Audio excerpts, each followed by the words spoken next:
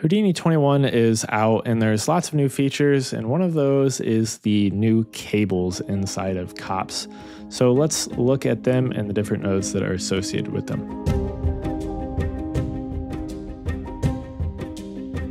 So I will make this project file available on Patreon. If you want to grab it on there, you can do so. But we're just going to take a look at the cables. They're a little bit interesting. I'm going to drop down a couple of things to start off with. So we'll do an SDF setup, which is a node that I created, or recipe, I should say, that I created that just gives us some nodes here. So SDF shape and SDF to mono. I'm going to come in here and just change this to something else. Let's go. Sure, we'll go with this, and I'm gonna make a couple of these just to give us some different shapes here. So let's do maybe a chevron, and then for this one we can do the infinity. And if we want to take all of these, and this is kind of like a organization thing for your scene, the cables are. So I can come in here and I can drop down a cable pack. And what this does is allows us to wire in a few different things in here, or however many that we want. And it's going to pack them all together. Now, you're not going to be able to switch between them and see which ones, which on here.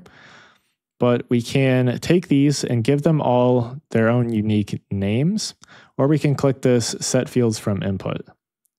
And I'm going to not do that for now. I'm going to call this what they are. So this was asterisk and then chevron, asterisk. How do you spell that? Asterisk, yeah. Chevron and then infinity. So chevron, infinity. And actually, I'm going to leave this last one as mono for a specific reason. So we'll look at that here in a second. But if I start to type in this cable, you can see all the different nodes that we have available to us. So first of all, we have this cable rename. So if I wire in this cable, I can rename our different cables. So if we know what they're called, in this case, we know that this one is called mono. So I can change this from mono to infinity. And now if I do a cable unpack, you can set fields from input, and you can see that we now have this infinity for the name. If I just bypass this real quick, clear these and set that again, well, I guess it still does with the infinity. I don't think that is intended. If I do that now, it's going to rename it to that mono. So there's still some quirks with this as well. So let's, I guess the cable rename works even if you bypass it. That's a little interesting. But that's probably not intended. So I would anticipate that to change. But anyways, you can use this to rename your different cables so that they're output with whatever names that you'd like. We can also do things to the entirety of our cables. So if I wanted to, let's say I wanted to multiply, if I wanted to multiply these by something. So let's take this and let's do like a fractal noise. I can multiply our fractal noise against this, and you can see that's going to apply that to our, in this case, the asterisk. And then you may be asking yourself, why is this useful? We can take these and we can wire them into different things like a scatter shapes node. And if I look at this now, this is going to use those on our inputs. And you can see that we are actually getting the fractal noise applied to all of the different shapes here, not just that first one. So if I bypass this, you can see what we get without that, and then I can get that back with that. Now, we also have some outputs. So like with this, we have the outputs. If I take this, let's say I want to name this. Let's say I want to name this one like I wouldn't normally. Well, let's not do that, I guess. Let's wire it into a null here. And I'm going to call this one, well, we'll wire all these up and then I will rename them. Let's wire these all back into a cable pack.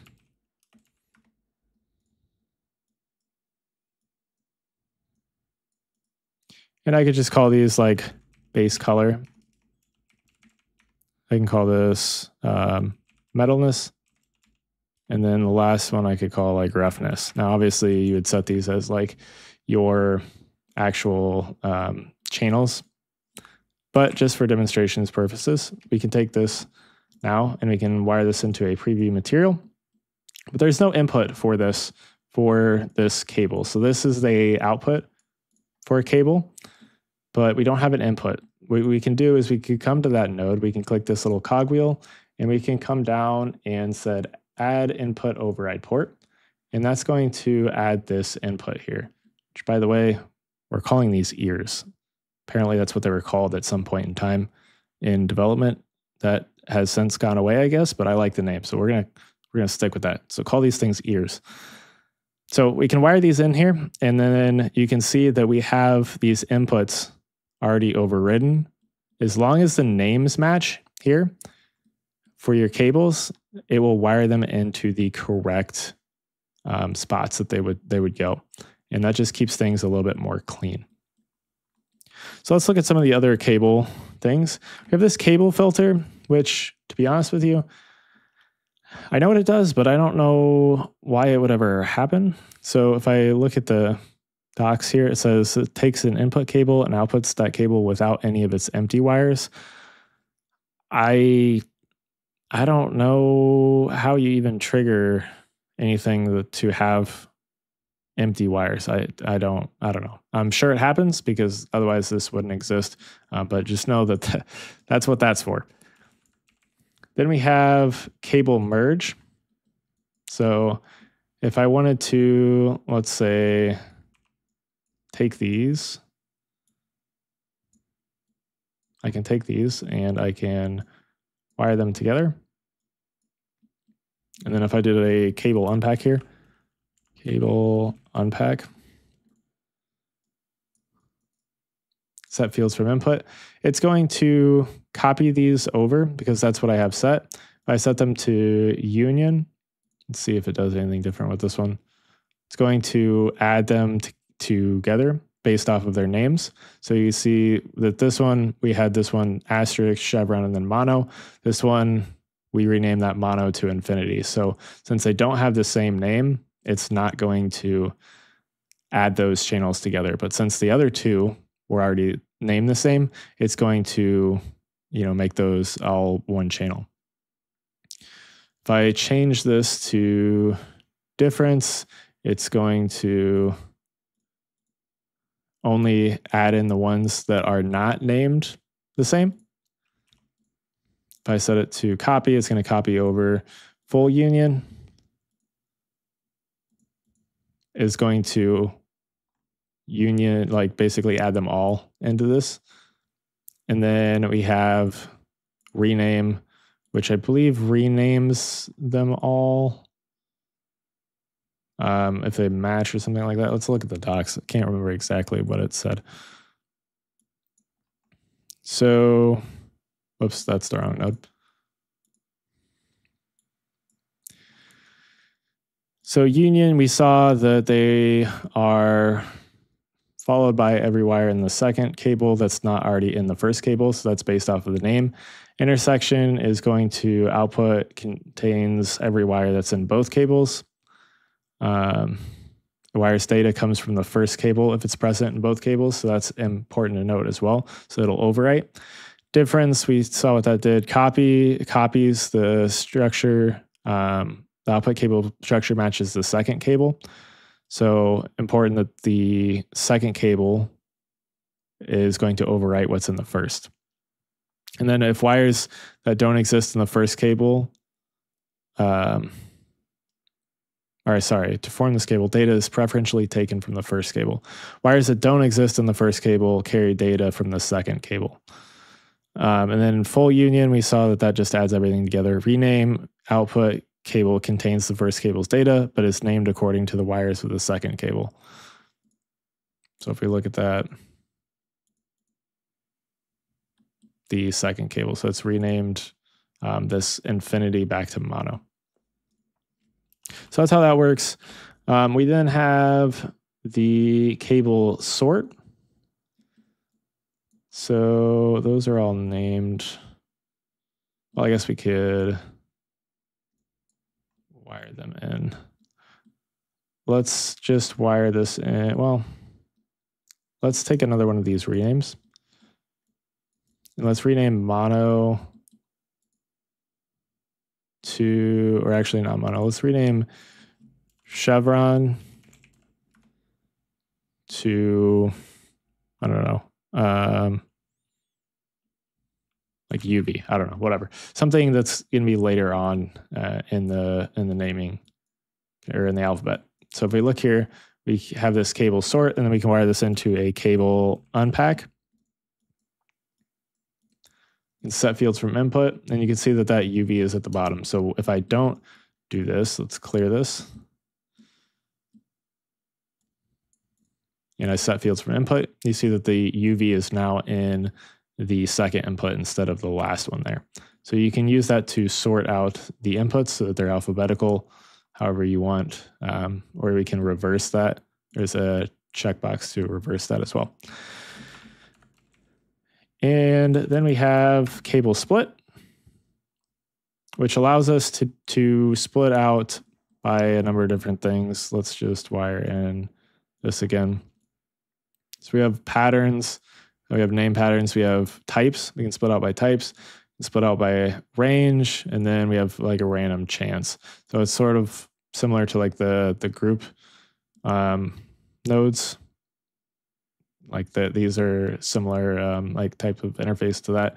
So you can mess around with that and get some cables split out to only contain, your cable to only contain what you want.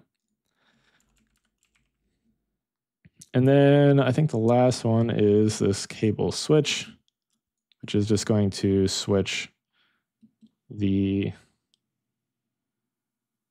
inputs. So let's just look at the docs here. This node takes in two cable outputs or cables and outputs, one of them according to a parameter value. So let's say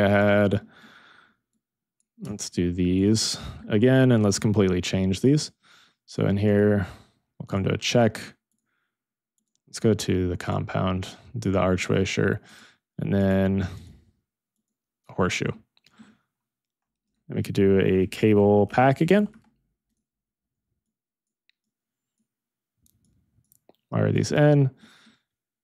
And then I can wire in our old one we had up here. It's kind of a mess.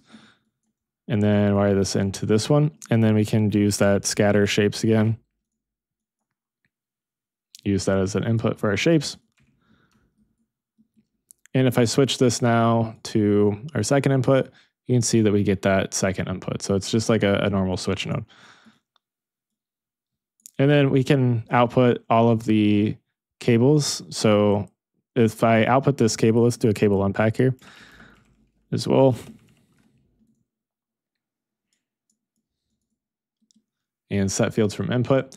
You can see once we pass this into a node, and then we use this as our output, we now get the outputs for that node. So that's important to remember as well. There is also one other thing that is for organization that is new to 21, which is the fetch node. So let's say I wanted to take, I don't know, this SDF to mono up here, this asterisk, and I wanted to use it down here and add it to this cable pack. I can paste that cop path in here, and now we get that. And then I can just wire that into our cable pack here. If I set the outputs correctly, we can use that down here instead. Let's add that to it instead of replacing. Oops. There we go. So this fetch node is pretty cool too. It's like an object merge that we would have in SOPs, but it's kind of for cops here. So pretty cool stuff there. So that's how the cable tools work inside of 21. Pretty useful for applying things across, a bunch of different layers all at once if you want, as well as just for organization in general. Specifically, I really like that we can take the cables and input them into a node and have them automatically, apply to this. So we could also say that, if we didn't have, let's just unwire this for now, and let's unwire this. This is something that happens with this as well. It doesn't automatically remove your channels here. So I think if we copy and paste this, no, it still has that. Let's just drop that back down. Cable pack. And let's wire these two in here. And we have, let's drop another one down. Cable pack. You can wire this in, and then let's just do like a constant here. And we'll call this one something else. So let's take this and let's put our base color back. Base color, metalness. And then for this one, let's call this, what did I say? Roughness before. And then I can do like opacity for this one. Opacity. We can cable merge these.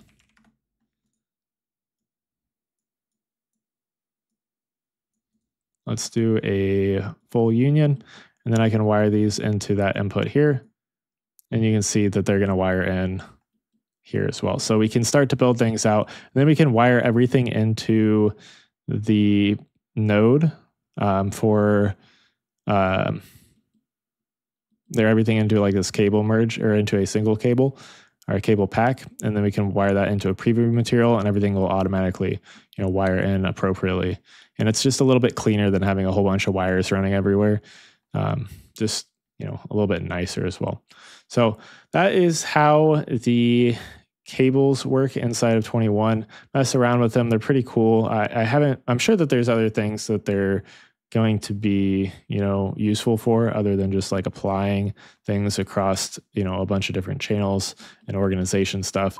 I'm sure that we're going to find a bunch of, undiscovered uses for them, not just for like the shape scatter there. But anyways, hopefully this helps you out. I've got a bunch of other videos on Houdini 21 that are coming out and that are going to continue to come out. So if you want to not miss anything new in the updates, then make sure to subscribe so you don't miss out on any of that. But anyways, thank you guys for watching and have a good day.